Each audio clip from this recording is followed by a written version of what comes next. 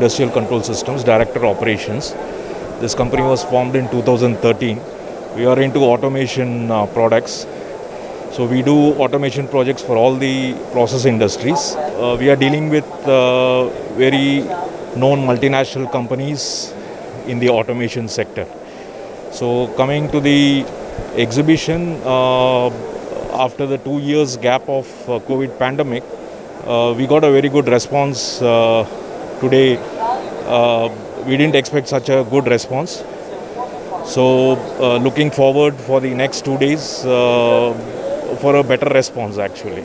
We are dealing with all the automation products like PLCs, DCS, then flow meters, level transmitters, liquid analyzers, gas detectors, the safety products.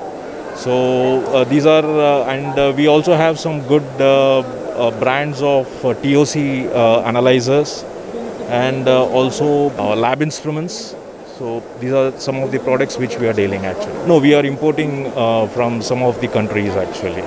It's from US. Post-COVID, since Hyderabad and Visakhapatnam being a pharma hub, because of pharma, we could see a lot of business coming from these two sectors.